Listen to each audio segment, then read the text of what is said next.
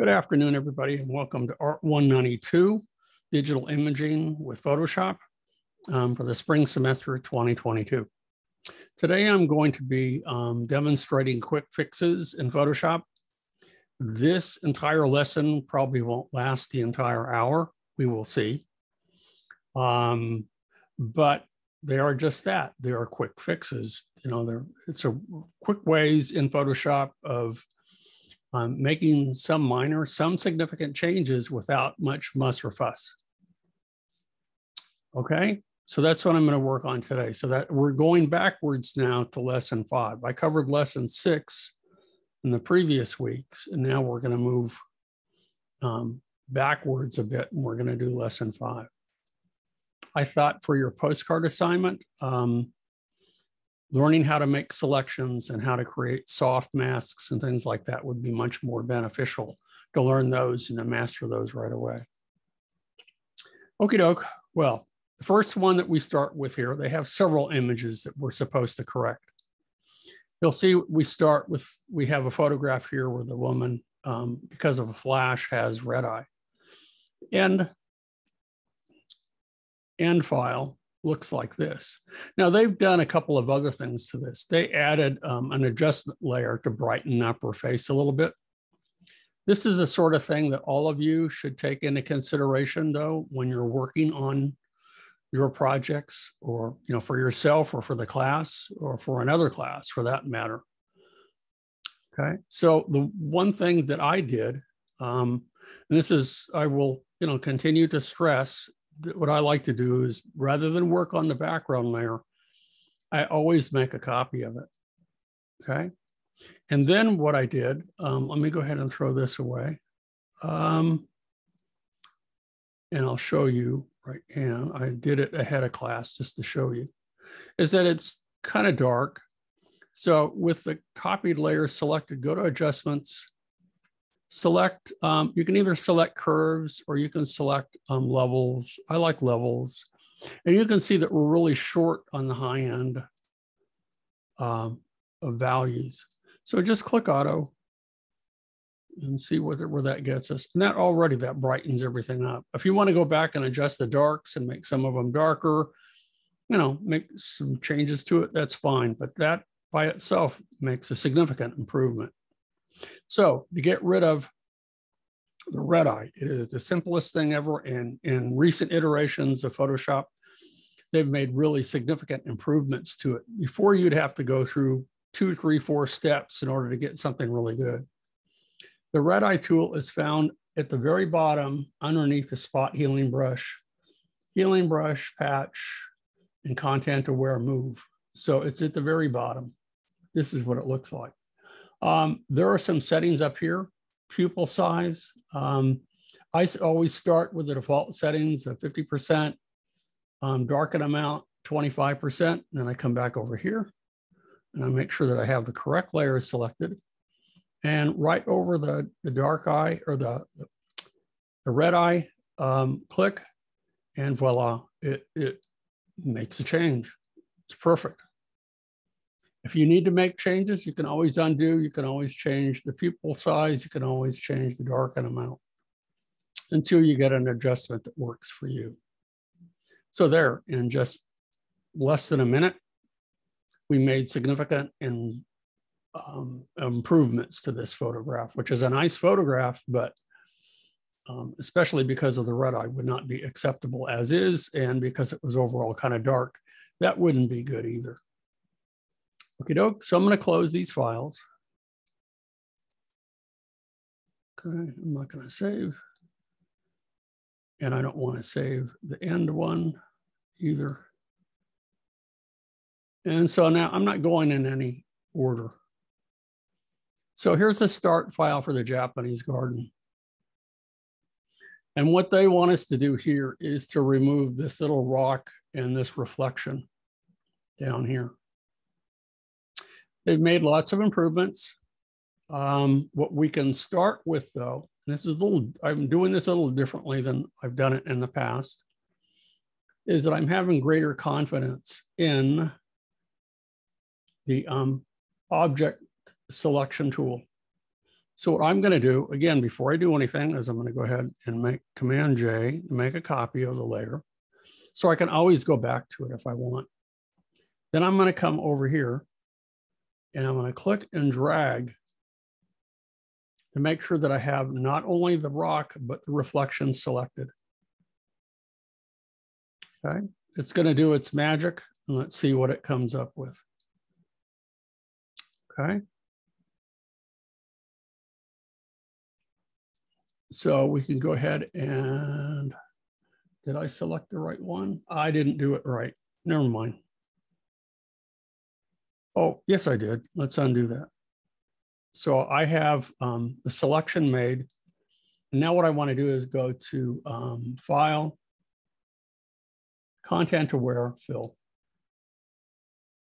Let's go ahead here. Where are we? Maybe it's under Edit. Content Aware, Fill. There we go. Let's see what it comes up with. Now, there are some colors that I don't want in here. For example, I want to get rid of the fish to be used as an example. So when I have this selected here, I can come back here and I can get rid of some of this. So I don't want all of that. Let me go back and invert that. I messed up. I told you how simple this is, and I messed up. So let me cancel this. I'm going to do it differently. I'm going to do it the way that we did before. So let me go back up here. I thought I was being clever, and I always get in trouble when I try to be clever. So what I'm going to do instead is I'm going to select the quick selection tool, and I'm going to draw around it a little bit.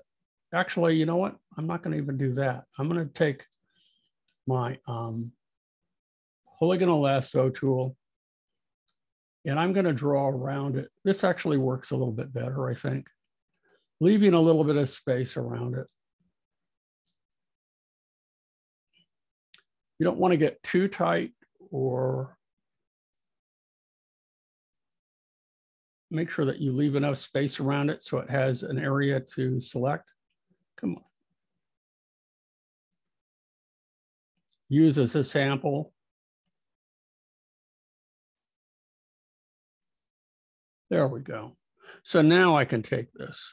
And now that I have extra space, the others did a good job for selecting it, but I want to do this a little bit differently. So now with this selected, I can go to File, and I can go to Content Aware, Fill. I'm sorry, it's under Edit. Keep forgetting. Come on, Edit, Content Aware, Fill. Let's see what comes up. There we go. Now, why is it doing that? I'm supposed to see, there's the preview right there. It's okay, but now what I want to do is I'm going to remove some of these areas that it's copying from. So over in my original image here, I don't want it to take any color, and I don't want it to take any details from this area here. So I'm going to take, and I'm going to remove a bunch of this and see if it makes a difference here. And it's a start, but we still might have to go over with the clone stamp tool and make adjustments. And if that doesn't work, we can come back again. We can paint some of that back in. I'm holding down the Option key, Alt key on the PC, and see if that makes a bit of a difference here. We want to refine the rocks back here. And if that looks okay, no, so that didn't work. So I'm going to go ahead and remove some of that again. Let's remove some of it and see what we get. But the preview over to the right gives us a pretty good idea of what it's going to look like. Well, for right now,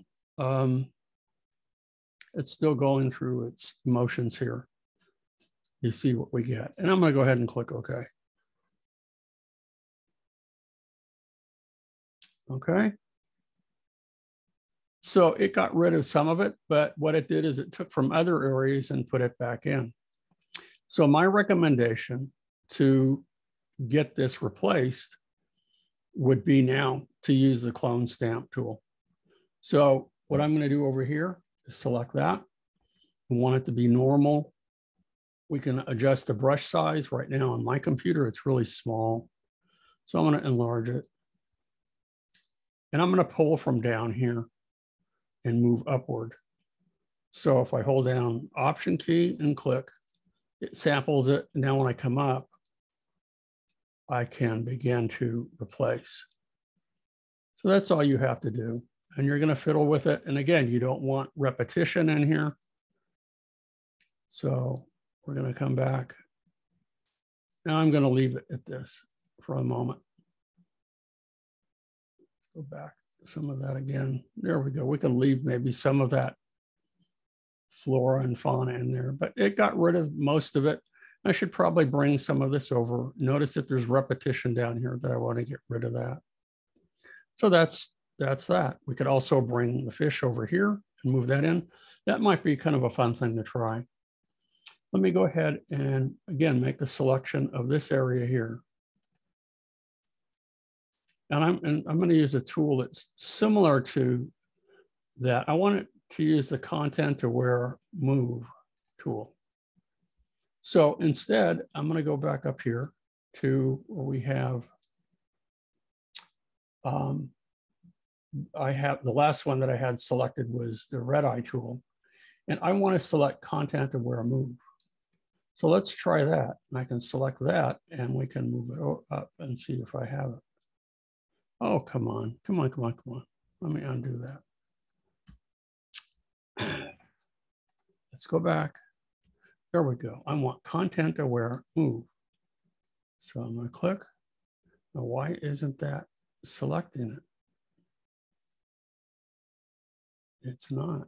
Well, that's not going so well either. That's kind of weird. That's weird. Let me make sure. Oh, I know why. Because I have the wrong layer selected. Again, see, I can't talk and chew gum at the same time. So I'm going to select the original layer, not the layer that has all of that. I should really combine these two. So before I do, I'm going to make sure that both of these layers are selected. And if I hit Command E, that will simply flatten these two. What I prefer to do, though, is hit Shift Option Command E. And notice what it does. It does create a combination image, but it leaves the original layers intact underneath it. So now I can take this and now let's try Content Aware Move. And let's move this up like so. Maybe that will help us. And I'm going to click OK. See if that makes a difference. Won't, not supposed to copy it, just supposed to move it. Again, the work that they put in behind doing all of this is pretty incredible. So that does a pretty good job. There might be a little bit of subtle retouch, but that's not bad. I think that's a pretty good retouch. And we could soften the edges of this here. And if we needed to, we could add a shadow or a reflection underneath, shadow and reflection. But we're, you know, it makes a lot less work doing these, using these new tools. So I'm going to go ahead and close these two. I'm going to save that one. And I don't want to save that one. Now we run into a different situation. And we have the end one where the background and the glass are both in focus. If we look at the start file, we have two separate layers that aren't perfectly registered. But what we need to do is we need to, and one of them, the glass is out of focus And in the other, the background is out of focus. So in the first one, this top one, the glass is in focus, or no, I'm sorry. The background is, if I turn that off, the glass is in focus and the background is not.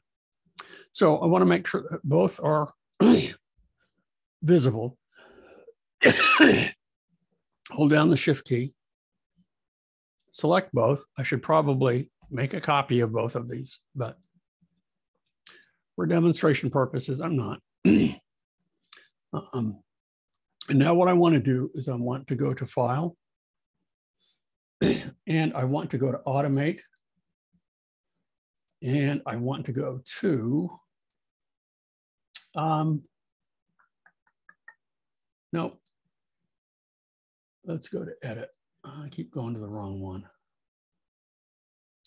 I want to auto align layers.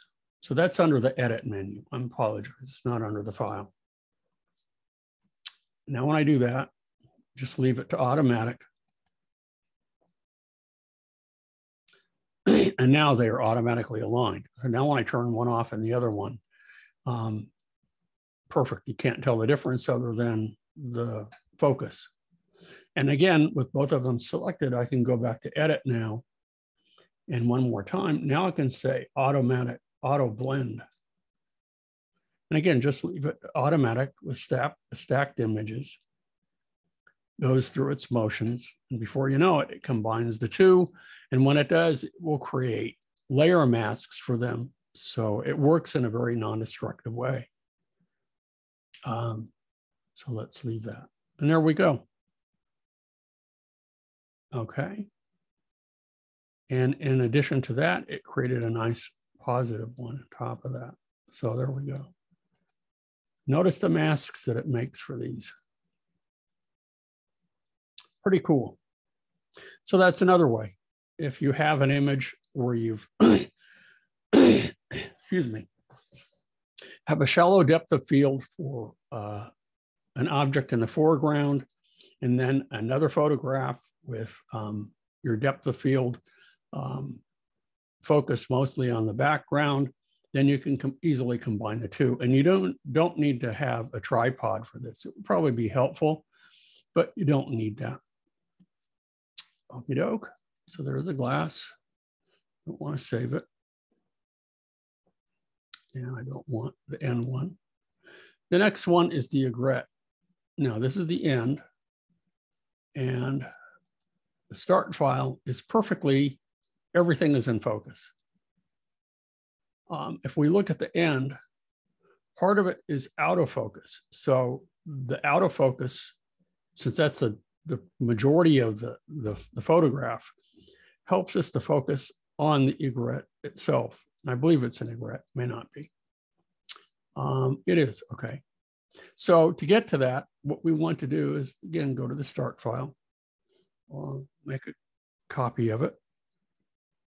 And what I want to do is I want to go under filter, and I want to go under blur. I'm going to use smart blur, and I want to use iris blur. Now, you might experiment with field blur, tilt shift, path blur, spin blurs. There's all kinds of different blurs. They want us to use the iris blur in this. When that pops up, you'll notice that we have a little ellipse here. And what that does is that we can do a variety of things. Just by clicking anywhere in there and moving, we can determine where our focus is and where it's out of focus. If I want, I can move these little widgets here and stretch them or make them narrower. And I can also go back in and we can determine from the blurred area to where it goes into focus, how sharp a drop do we want this to be?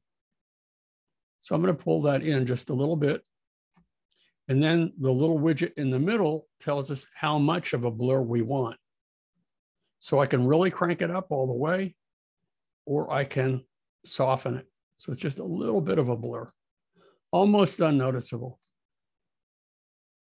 And then when I'm happy with it, just click the checkbox and we're done. Okay, so that's another thing. I strongly recommend that you guys practice and use some of the other blur techniques. So I'm going to close that.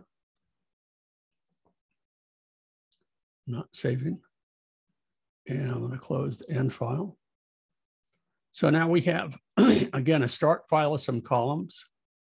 We have an end file where they are a little bit straighter. So we're getting some lens distortion in here. The way to fix that is, again, pretty simple. That happens to a lot of people when you get too close to, especially an architectural structure, and you start to get, due to having kind of a wide angle lens, it starts to bend the perspective.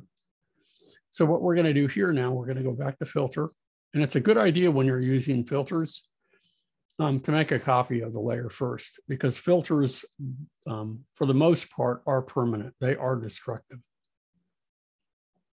So what I want to do down here is I want to use lens correction. Okay.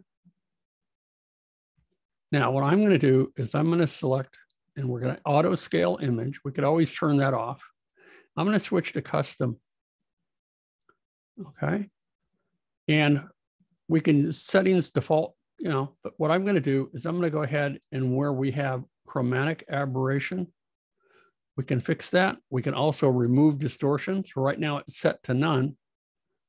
And now when I stretch this, when I slide this over, notice that the columns are now straightening out. And at the same time, it is, it doesn't do a perfect job, but it does a pretty darn good job. But that's that. If you want to use the vertical, play with that. That works well too for certain things. Horizontal perspective.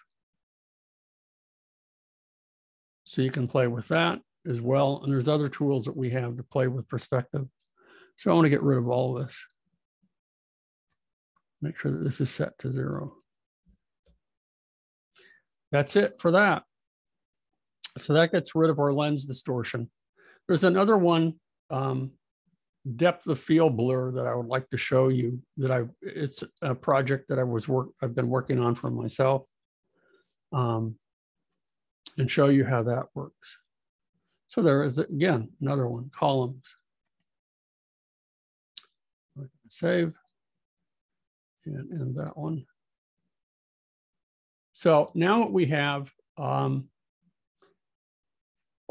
is a bridge, and we have a train. And notice that they're on separate layers. The train perspective does not match the bridge. So that's what we want to do. If we look at the final one, you can see that the train looks pretty believable, like it's sitting in perspective on the bridge. So to do that, what we're going to do is select the layer of the train. And then I want to go to filter. And I want to use, let's see. No, hold on here. Layer. I'm drawing a blank at the moment. Hold on here. I want to use, let's go to under distort here for a minute. No, that's not it. Why can't I think of it? Edit. Here we go. We want to use perspective warp under the edit menu.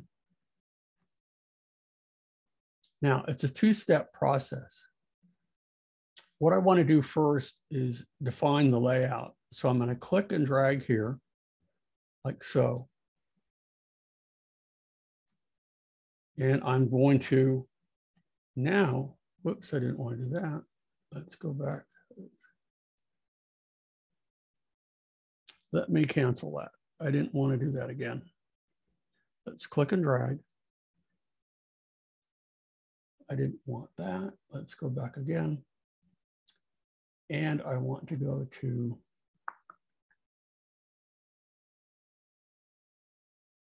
File, edit, and I want to use perspective warp. Okay, so let me try again. Click and drag. And now what I want to do is I need to move over each of the points. And I need to try to match the perspective of the train as best I can. So if that means moving this in a little bit, moving this in a little bit, actually maybe the smokestack on the train is a good indication. And then I need to take this bottom part and I need to move this up to match the bottom of the train wheels. So I'm trying to get as close as I can to the perspective of the train. There we go. And now I can go ahead and I can select warp. And with warp selected, I can now move this down. And it is doing just that. So I want the bottom to match the train tracks. And I want this to come down so it's in perspective. So as I'm moving that, notice how it's now matching the perspective of the tracks in the photograph.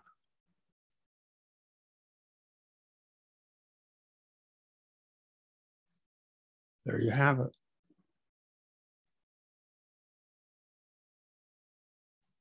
Click OK on the checkbox. And we have something pretty good.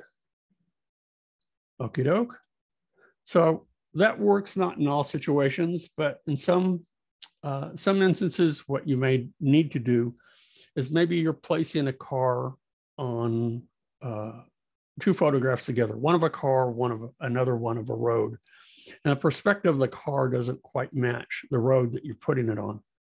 Well, this would be a good tool to use to match that. Okay. The other one that they want us to do, and I'll go ahead and I'll close these.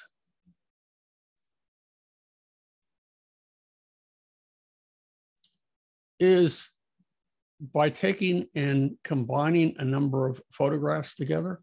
What I want to do is I want to go to File, and I want to go to Automate, and I want to do a photo merge. Okay, so this is taking multiple pictures and it's creating basically a panoramic view. Now, this works really, really well. You don't have to have your camera on a tripod. The only thing that you need to concern yourself with is to make sure that there's adequate overlap for each photograph that you take. So I'm going to select Photo Merge, and it's going to ask me where I'm going to get my photographs. So what I want to do is I want to browse the folder in our lesson file. And here are the files for the panoramic view. I want to open those files. And let's go ahead and click on one. You can see that there's a combination of 4 of them. I want to select Open for all of those. I'm just going to use the automatic setting, but in addition to that, what I want to do is I want to select vignette removal. And for those of you who aren't aware of it, maybe for those of you who have had photography would know, is that's when the corners of your photograph darken. That's the vignette, but I want that to be removed. If there's any geometric distortion, as we saw with the columns, I want that removed when it's combined together. And then the last part is that there's going to be some transparency in combining these images. And what it will do is it will take content aware fill and it will fill those blank areas with, take from the surrounding areas of the photographs and fill it. It's not perfect, but it's darn close. Now what it's going to do is it's going to open the files. It's going to go through its motions to get a final result.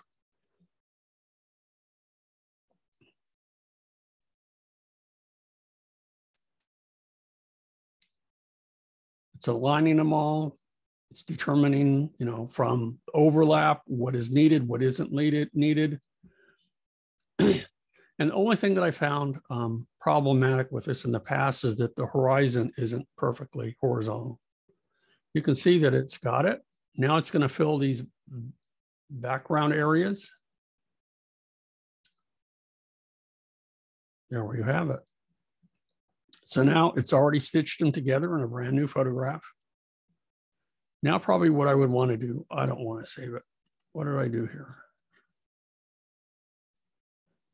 I wanted to deselect it, but now I want to straighten the horizon. So we can use the crop tool for that. We can go back to the crop tool. We can go ahead, come on. Crop tool. Where am I at here? Crop tool. Deselect. Where are you, crop tool? No, I don't want that. I want, where'd it go? Should be under here. No.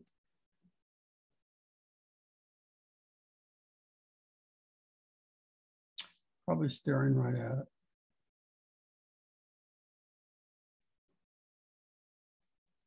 No, they're not there. Well, let me reset some things here. And when in doubt, I always go back over here and I'm going to reset essentials. And it didn't do a thing. So where's our crop tool? Am I staring right at it? Is it under here? No. Where are you?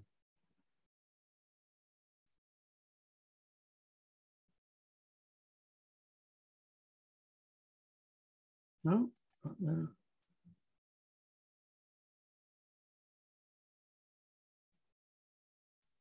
Not there. Where did it go? What am I missing here? Well, let me go to help and see if I can't find it there. I don't know why I don't see it. Crop tool.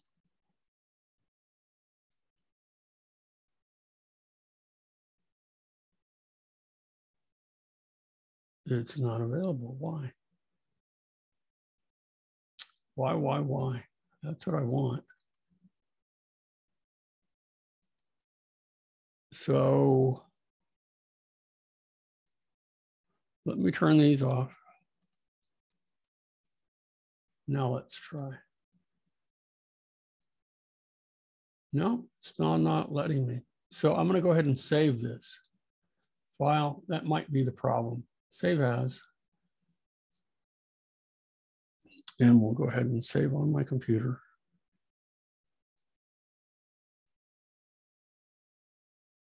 And I'm going to save it in here. And I'll call Untitled Panoramic 1. Just leave it there. Now let's go up and see. Since it wasn't saved, we can go to Image. And it's still not allowing me to crop.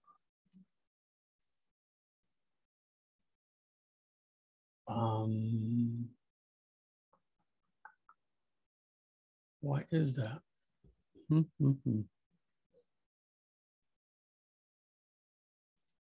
say sample layers. No. What happened to our crop tool? So let's try again. Go to help. Go to crop. And it's grayed out. I can always use image rotation. I mean, that would work. Edit. And I can use free transform, transform the whole thing. So Command T to transform. But that's not going to crop it the way I want it. So now I could do that. And I could, if I had a horizontal rule, I can make sure that it's, fixed, and then use content aware fill over each of those areas. But that's what the crop tool is supposed to do. So let me cancel that. And I'm going to leave it and come back and see why it's not allowing me to crop it. And I can't even find the crop tool. And I don't know why. I don't know why. And it's probably, I'm staring right at it. It's usually right over here. So let me try again. Let's come back over here. I'm going to use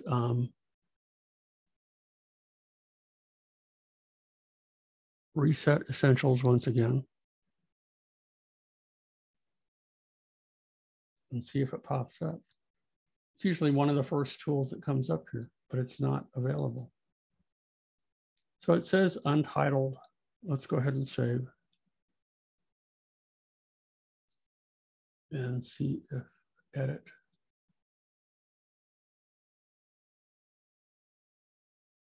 Image. Yeah, crop still isn't available. I don't know why.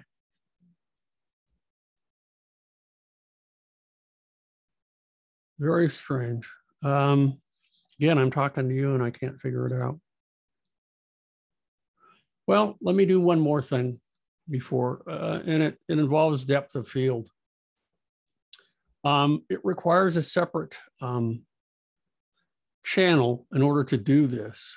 So what I'm going to do is I'm going to go to one of my files. I'm going to go to File, Open. And I'm going to go to the desktop where I've saved it.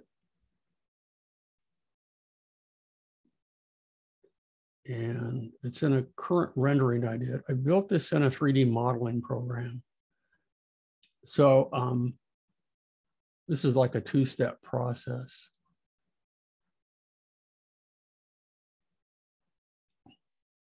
So here's my rock gallery. And I'm going to go to, let's go to date modified. Okay, so I want my rock gallery 28 JPEG.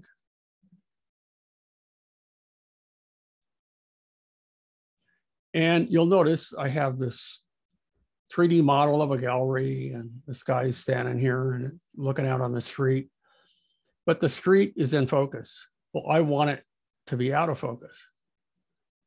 So to do that, what I'm going to do is I'm going to open another file that I have here that I was able to generate in my 3D modeling program. So for those of you who are taking 3D modeling or plan on doing that,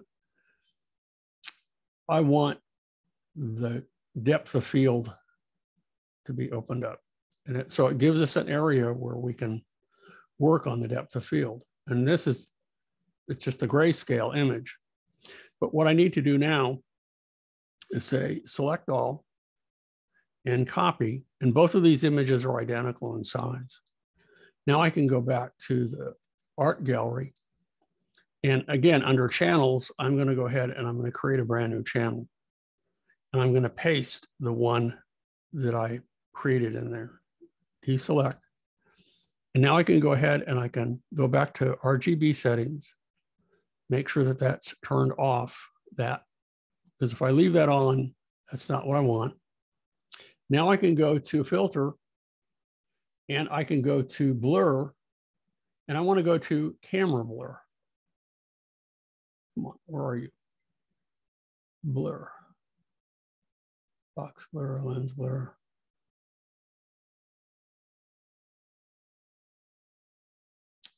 Where are you? Something is wrong.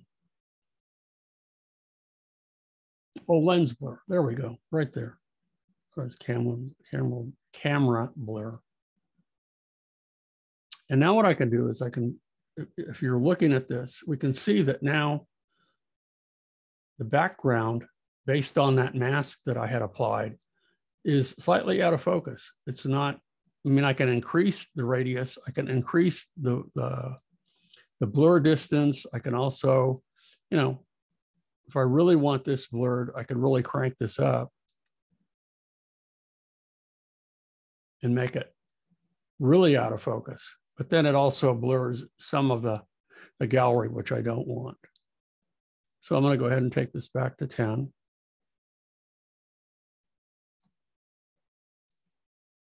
And there you have it. It's another thing that all of these filters can do, and they're not just for Photoshop. As I said, I built this in a 3D modeling program, and then I used depth of field in order to do that, created a rendering of it. And by combining those two layers, I was able to create the desired result. Now I could have objects out of focus in the foreground as well if I wanted to, which is pretty cool. Okay, so I'm going to go ahead and click OK. And now, because it's really bugging me, I want to go back to our panoramic view. And let's go to layers. And I'm going to go ahead and I'm going to turn all the layers back on. And let's see why I don't have it. Go to image. And crop is still deselected. So as soon as I figure it out, I'll let you guys know. I don't know why I don't see the tool. I don't know why it is, I'm just looking in the wrong place. Normally it's right up here. So there you have it, quick fixes for today. Most of them are pretty easy to do. Most of them came out pretty well. And this one, as you can see how the horizon tilts, that I would want to fix. And if I can't find the crop tool, then what I would do and use the straighten feature to straighten it. I would go back with rotate, and I could rotate it with free transform and then use the content aware fill to fill the corners. And that would work. Okay. I have enough time for that. So let's go ahead and just to show you it different from the book. So I'm going to go ahead and I'm just guesstimating it. This, make sure that it is horizontal now. Click OK. Now I can go ahead with my selection tool and I can select this area here.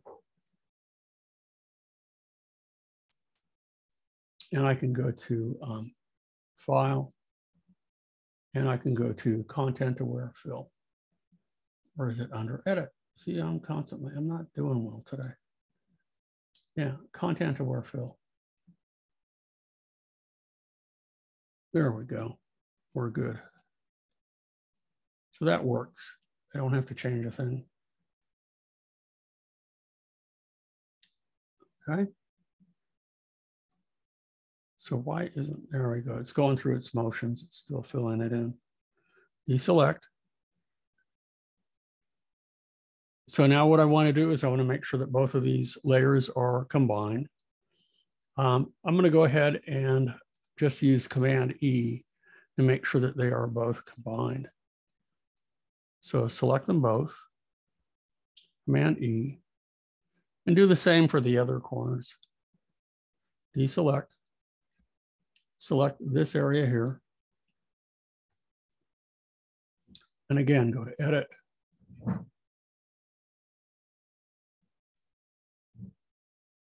Content Aware Fill. There we go. And it should look just fine.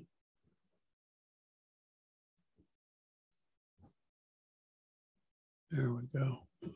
It's going through the motions of figuring out what it needs to fill. I'm just going to click OK for today. And it fixed it perfectly. So again, even when I can't, something is disabled, there are other ways around this to make it work for us. And you can also see there is a little glitch here that some of the railing here is missing. So another way to fill that in is to crop it further or go back in with the clone stamp tool and build that back in. So there you have it. Overall, pretty impressive for a quick fix in taking 4 separate photographs and combining them into one. Okay. That's it for today. Let me make sure that I have everybody here. I have Bella. I have Elizabeth Gonzalez. I have Maria. And I have Paula. Okie doke. Any questions before we leave today? Before I end the recording, before I end our webinar? Okay. Well, make sure that you're current with your lessons. Make sure that you are working on the postcard, or if you decide to use the selfie photo bomb, that they do take time to do well properly. And make sure that you have your lessons done and that you're working on the project, because it will be done soon. Okay. What do you do to become more creative? I think the answer to that is just to do more work. So I don't know if you consider what I do, creative, but I don't know. I've shown my portfolio before, but it's pretty different than what you would see here. It's just a matter of doing more work. Well, first, I think it's, if you're going through these exercises, this isn't that creative. But then in time, you will discover that you have, I think, a passion for to do certain things. And you just start to do that and you do more of it. And as you do more of it, it will lead you to different places. You know, these are the sculptures that I do. Most of them are generated in the computer. And then when I output them, I can either use laser cutting or 3D printing or 2D printing. So if we get to the end of this, and I think, these are very different than what we were learning in class.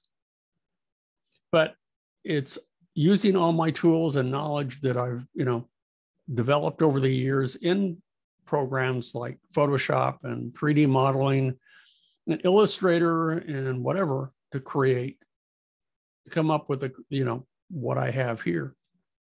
I think at some point too, when you're out of school and you're not being told what to create, then you have to ask yourself what is it that I am passionate about? What do I want to do?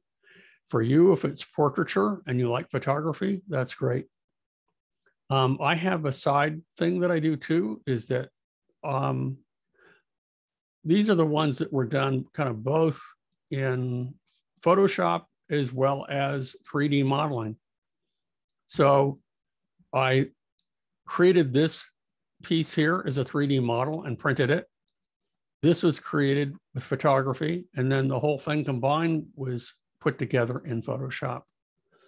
And I did a whole series of these. Now, how do these relate to me? It's for myself, the past few years, it's discovering what is your true self. What makes up you as a person? What are the things in your life?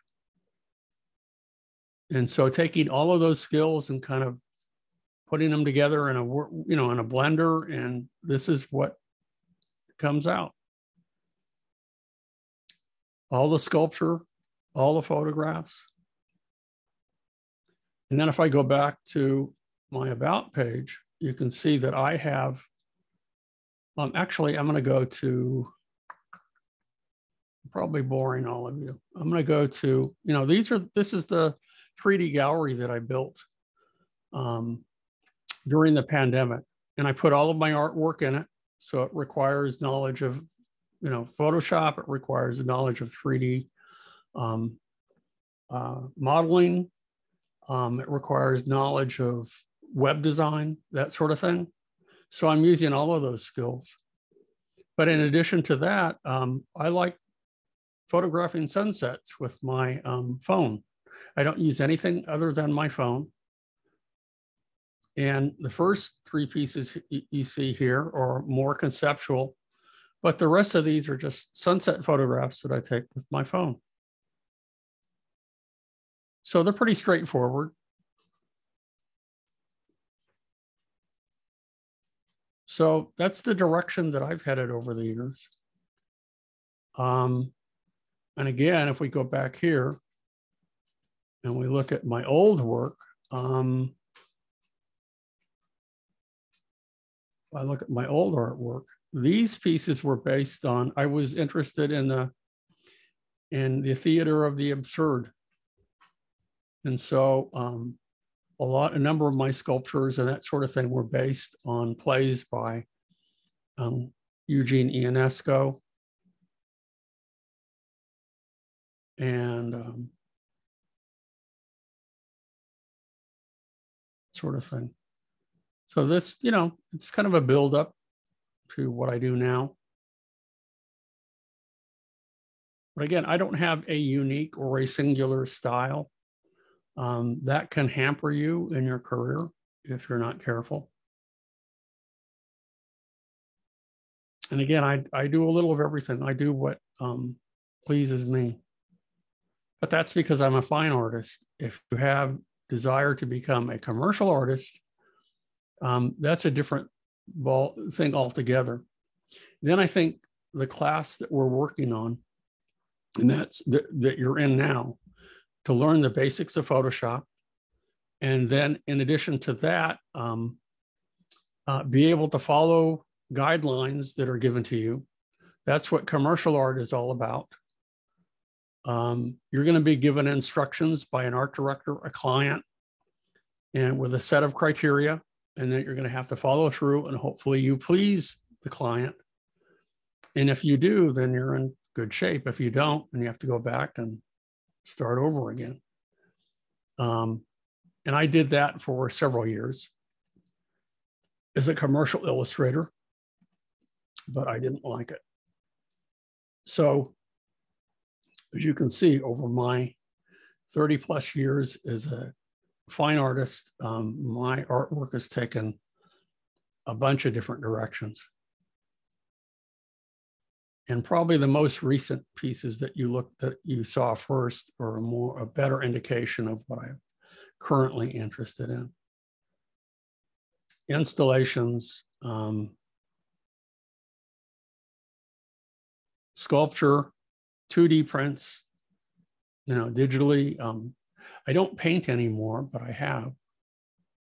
So yeah, there you have it. I don't know. I'm happy with what I do. Do you see for the relevance in our class? You're just learning the basics in our class.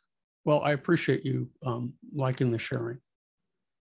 But it is learning the basics of Photoshop to enhance. I mean, Photoshop is probably one of the most asked for tools to use, whether you're an illustrator, you're a graphic designer, or you maybe are in, as I said, maybe you're selling real estate and you have to take your own photographs of the property that you're selling or buying or that sort of thing, and you need to retouch it and improve it and make it really desirable for prospective clients. Well, this would allow you to put those skills to use. So it's in many job descriptions, Photoshop, whether you're in the creative arts or not, is one of the programs that's most asked for. As I said, we're just kind of going through the basics, but where you take it afterwards is entirely up to you. Okay, well, that's it for me. I did my show and tell today. There you go. So I'm going to go ahead and I'm going to pause the recording. I'm going to say goodbye, and we're going to be